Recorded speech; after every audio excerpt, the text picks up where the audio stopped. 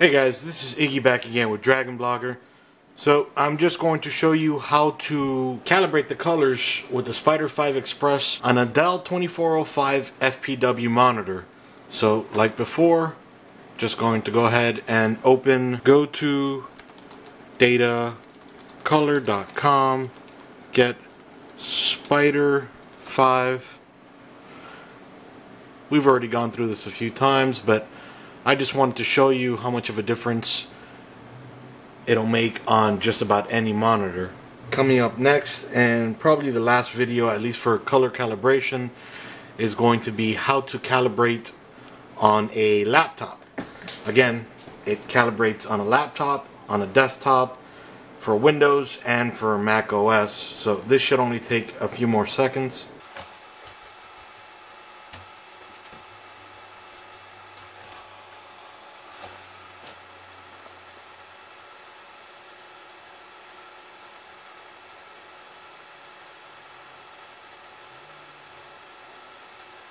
Alright, and so just so you have a point of reference, this is my wedding photo from about 11 years ago. A lot has changed. So just again, point of reference. Actually, what I'm going to do is, since the software does require you to, not do that, does require you to reset the monitor. Let me go ahead and do a factory reset. Wrong button again. Factory reset, all reset. God, I hope I don't regret it. Alright, so doesn't look horrible. Alright, so now we're going to go ahead and start the installation process. Go ahead and close the website down.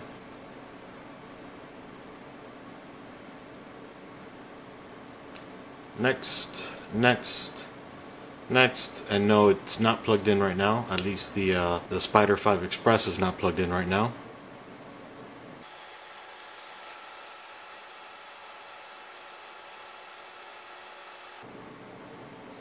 Alright, so now it's asking me to plug it in. I'm going to go ahead and plug it in real quick. And by the way, I have been installing it on different PCs, so this is the third. Alright. Now start up the software. Alright, here we go, it's detecting it. And we click next. Alright. Yes. Yes. There's a new release. Let's see if I can finally get it. Alright. Updated, warmed up, everything's been set.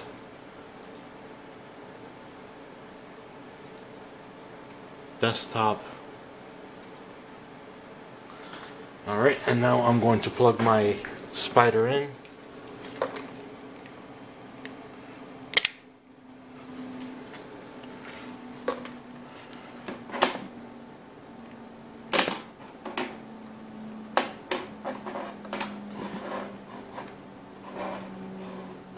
Alright, and now that the Spyder is plugged in and is on there, I'm going to tilt this backwards a little bit just so that this is flat on there.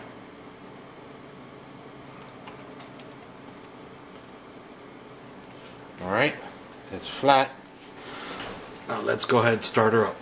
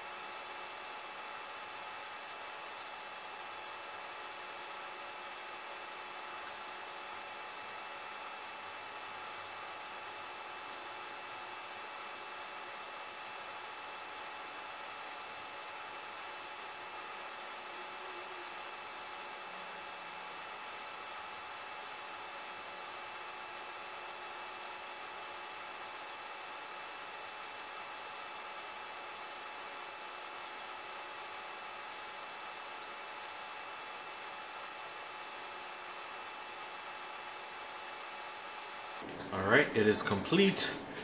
I'm going to go ahead, move this out of the way,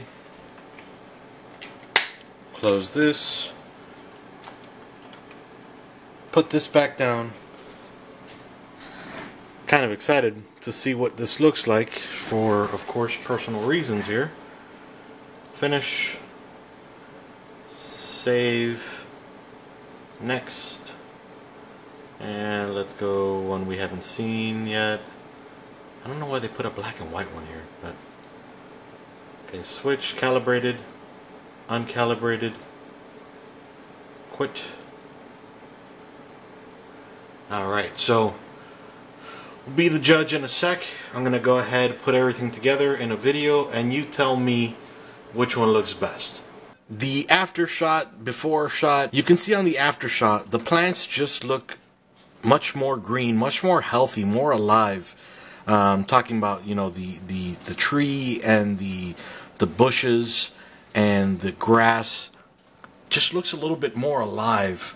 The color, there's more color. There's looks a lot better. The wood chips even, they look newer. The Spanish tile also looks a little bit more vibrant. The car itself looks a little bit more flushed out on the left. Let's see, what else can I point out? And well, and our skin tone, you know, we just seem a little more alive. On the left, we seem just very pale.